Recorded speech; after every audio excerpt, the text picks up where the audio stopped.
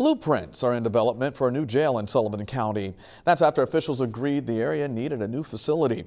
News 10's Portia Williams joins us now live in our newsroom. She explains how this process will move forward.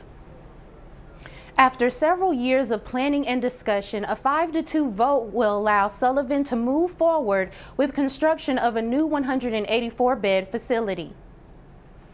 The map you're looking at now will be the new site for the Sullivan County Jail. The address is 77 East Justice Drive in Sullivan. Sheriff Clark Cottom of Sullivan County says this project has been nearly 4 years in the making. A real need that came to be about 3.5 years ago.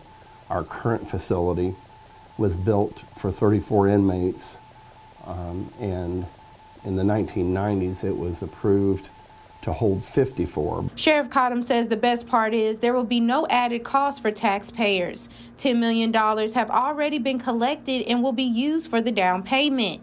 There are no new taxes that are being in place. The tax for the jail was implemented in 2019, and it's been in place since 2019 and has been generating funds that have been untouched.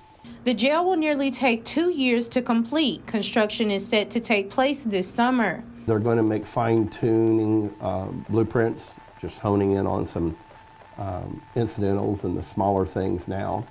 They'll go ahead and put a little bit more time and detail into those blueprints.